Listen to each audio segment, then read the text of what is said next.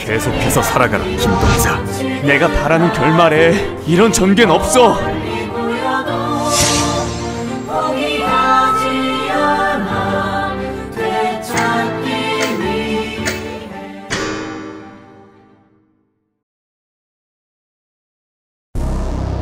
스페이드 16번째 무대.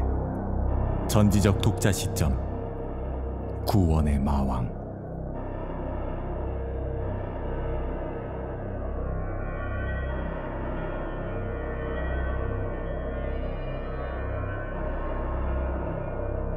류중혁?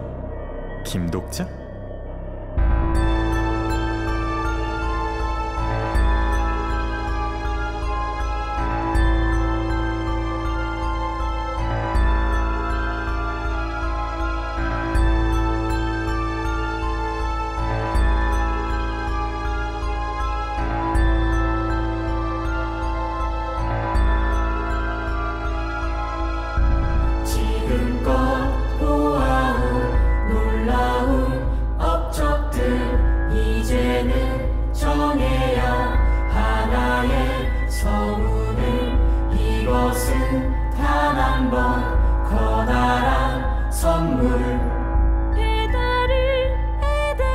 올림포스를 선택해. 놀라운 설화들, 불공정한 계약, 우리와 거래의 밑으론 안 들어가. 새로운 하나의 성운을 만들어. 김독자 컴퍼니 새로운 설화가 된다.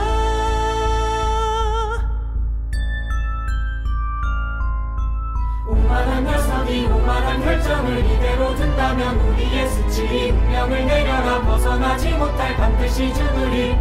사랑하는 사람의 손. 오만한 녀석이 오만한 결정을 이대로 둔다면 우리의 수치 운명을 내려라. 벗어나지 못할 반드시 죽으리. 사랑하는 사람의 손에.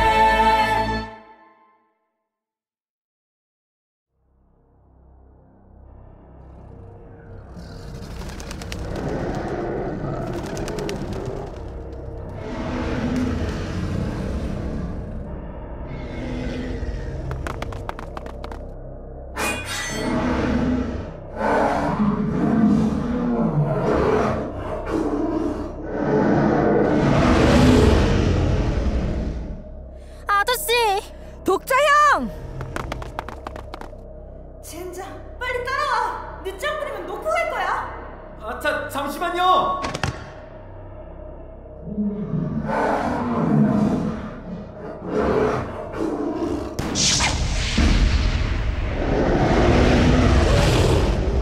이쪽이에요.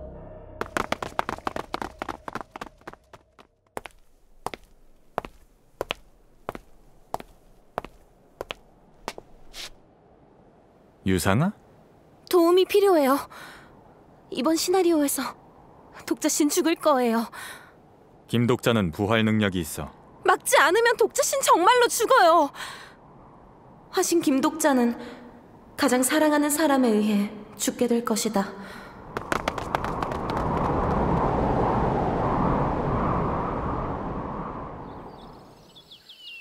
와, 이렇게 평화로운 곳이 있었다니.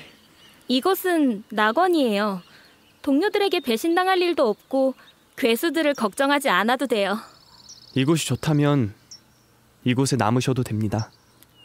혹시 독자 씨는... 저는 여기 머무르지 않을 겁니다. 왜죠? 여기는 끝이 아니니까요. 소개시켜드리고 싶은 분이 있어요. 이곳 낙원을 만든 분이세요. 김독자, 당신은 다음 시나리오로 가려는 생각이겠죠? 그렇습니다. 포기하세요. 그런 것은 존재하지 않습니다. 저와 함께 이 낙원을 지켜주십시오. 낙원은 없습니다. 당신이 만든 이곳도 영원하진 못하겠죠? 다른 사람들을 양분 삼아 만든 곳이라면 더욱더. 일단 여러분들은 이곳에 계세요. 지금은 이곳이 가장 안전할 테니. 아니, 나는 왜 데려가는 건데? 우린 그동안 다음 시나리오에 대한 정보를 좀 모아야지. 아, 잠깐 이것 좀 놔봐. 나도 알아서 걸을 수 있거든. 우린 버려졌어요. 저 꼬맹이 또 시작이네. 독자씨는 우릴 버리고 간 게 아닙니다. 여기 있으라 한 이유를 찾는 건 아마 우리 몫이겠죠. 그런데 꼬마, 넌 독자 아저씨 뭐 하던 사람인지 알아? 아저씨는 책을 아주 좋아하세요. 그리고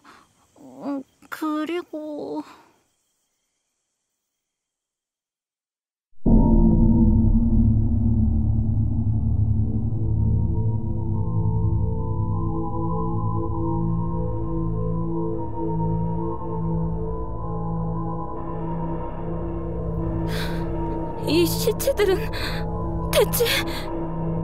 알고 계셨지 않습니까? 아름다운 곳은 반드시 그림자가 있다는 것을.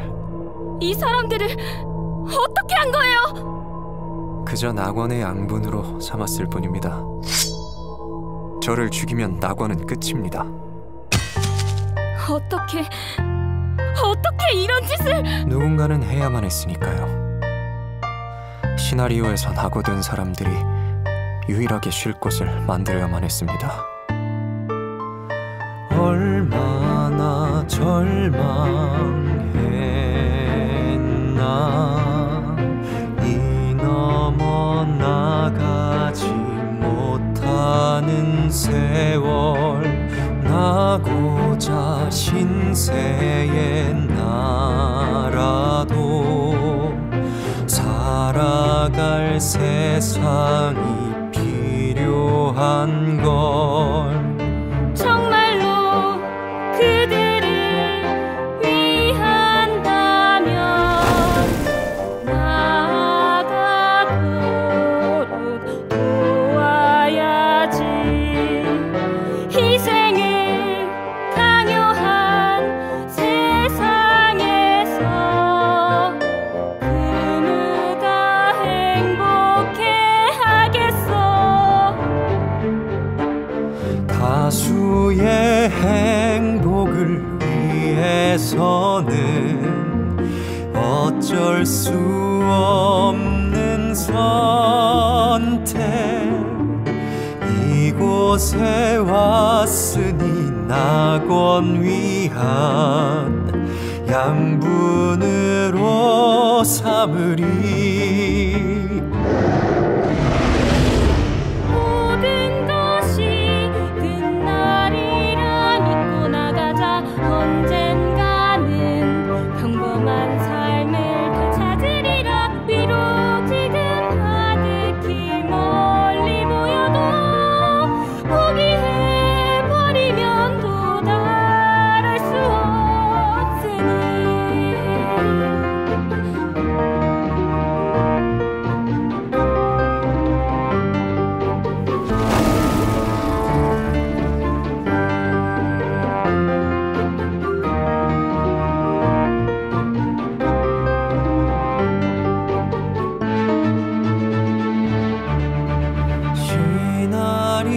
시나리오의 끝,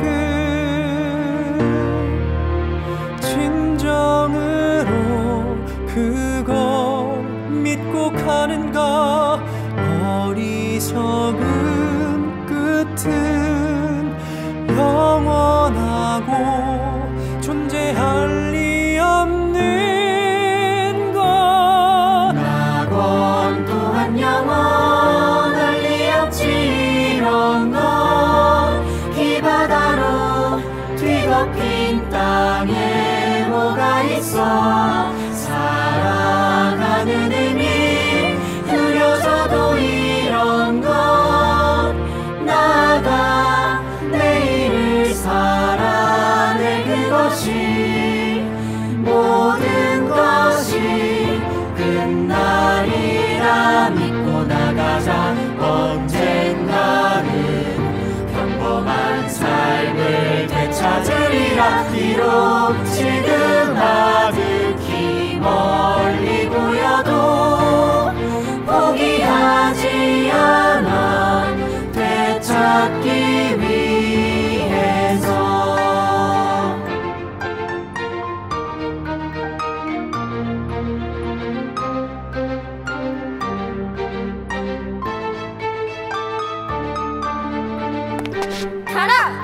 드래곤! 어째서 네가?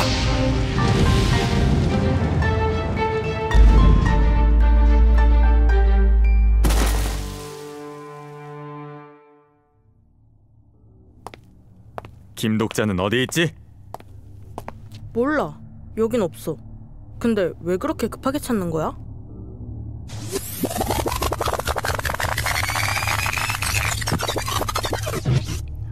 아저씨가 죽는다고요? 사랑하는 사람한테?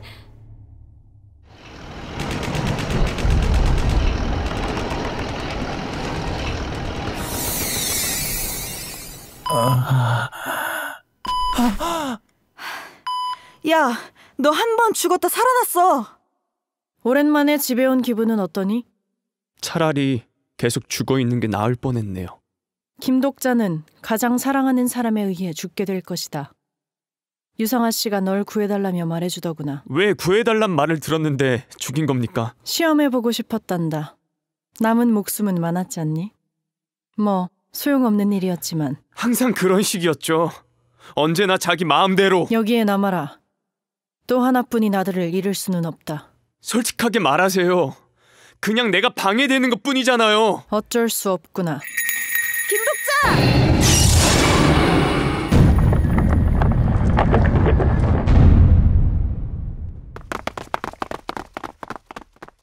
김 독자는 어디 있지? 그 아이는 왜 찾지? 김 독자는 내 동료가 돼서 시나리오의 끝을 볼 거다. 김 독자를 내놔라. 미안하지만 내 아들을 만나게 해줄 수는 없어. 모두 무릎을 꿇어라.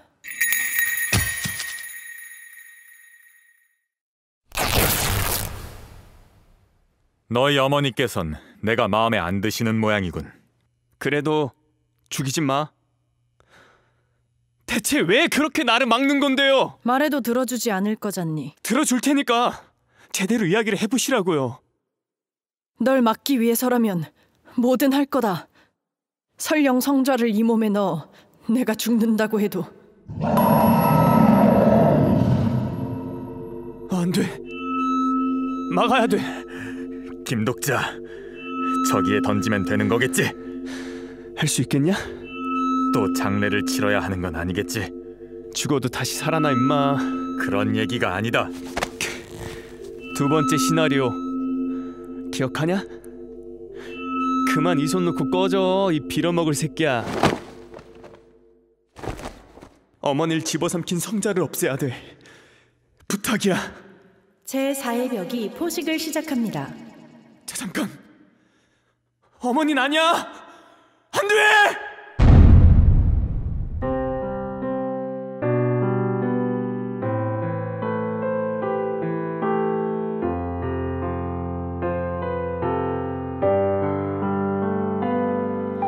세상에 태어난 내게 줬던 이름, 비록 뜻은 다르지만 온 마음 다해서 부르던 그 이름, 엄마는 행복했단다.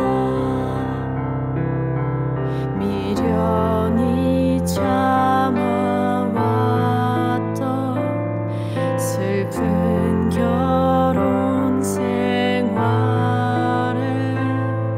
너를 신경 쓰지 못한 엄마 원망도 당연해. 부서져 내려버린 우리 시간을 돌이킬 순 없어도 너를 살릴 수만 있다면 난 차라리 죽는다 해도.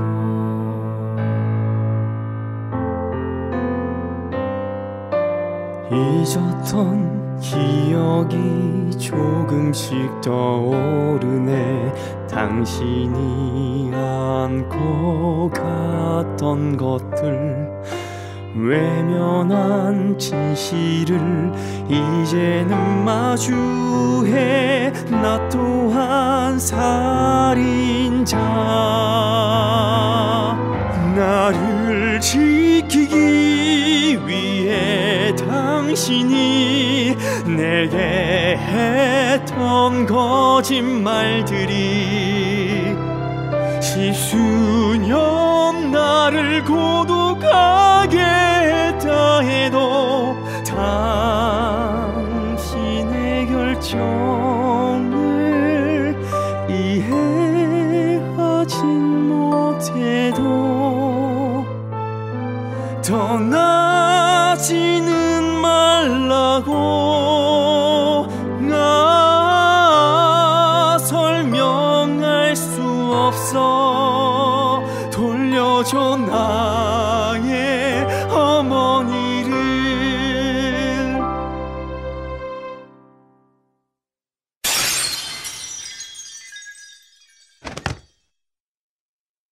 네 선택을 믿는다. 독자씨, 괜찮으세요? 괜찮습니다. 이제 정비하고 다음 시나리오로 가죠.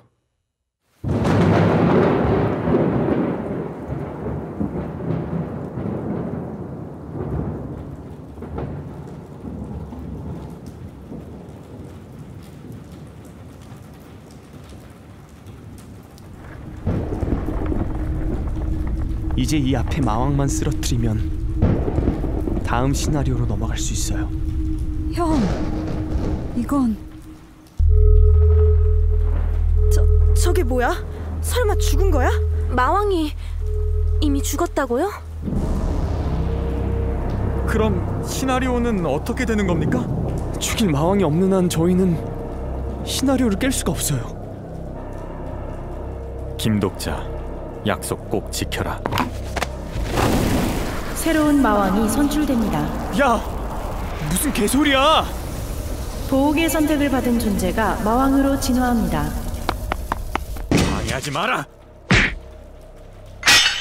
비켜라 김독자. 마왕이 되는 것은 나다.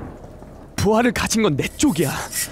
마왕이 돼서 죽기에 적합한 건 나라고. 이번에도 그게 먹힐 거라 생각하나? 이번 시나리오에서 탈락하면 시나리오 밖으로 내쫓긴다. 완벽한 죽음이란 말이다. 그럼 넌 네가 여기서 죽어버리면 네 빌어먹을 목표는 다 어쩔 건데? 네가 대신 이뤄주겠지. 뭐? 멈추라고 개자식아! 계속해서 살아가라 김독자. 이제 네가 이 세계를 구해야 한다.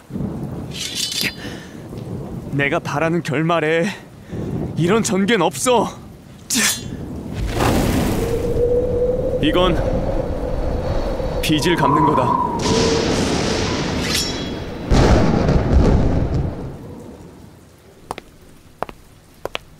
기령아, 그거 이리 줘. 싫어! 이걸 주면 형은... 멍청아! 김독자한테서 떨어져!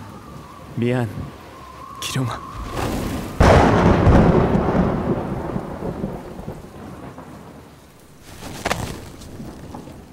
나는 마왕이 되겠다.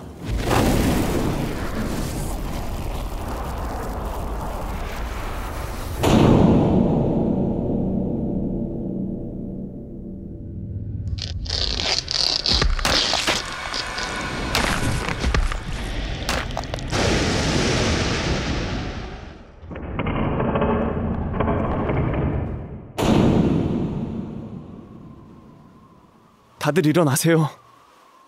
마왕을 상대하는 방법 다들 기억하고 계시잖아요? 이제 마지막 시나리오를 시작해봅시다. 처음으로 돌아간다면 완벽한 결말이 될 거라 생각해. 아니 서로 수천 번 반복해도 끝에서 결코 웃지 못하겠지.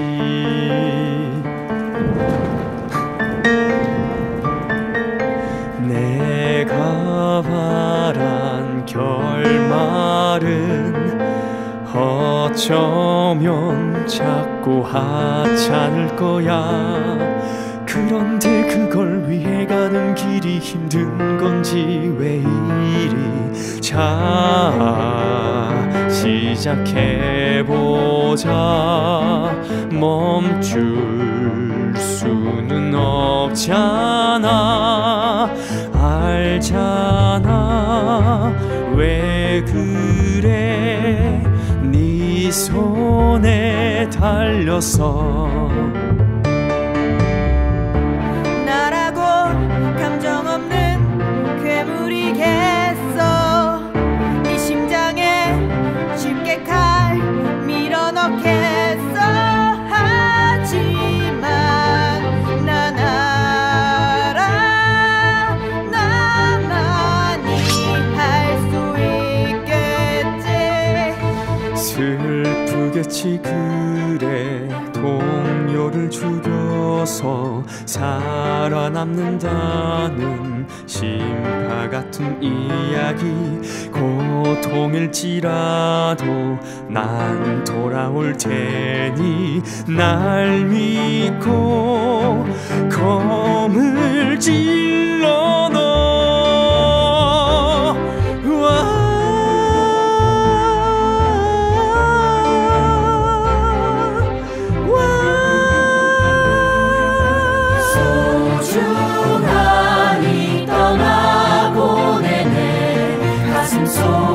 눈물 흐르고 있어.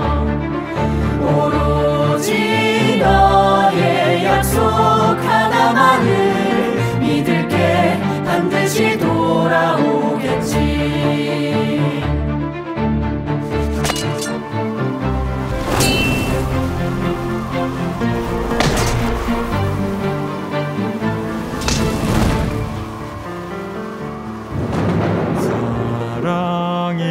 결국 네 목숨을 빼앗네. 남은 사람들까지 모두 끌어안는. 그들은 앞으로 널 이렇게 부르리. 구원의 마왕이라고. 정말 멋진 이야기잖아. 안 그래? 다시 만나자, 유중혁. 김독자! 안 된다! 김독자!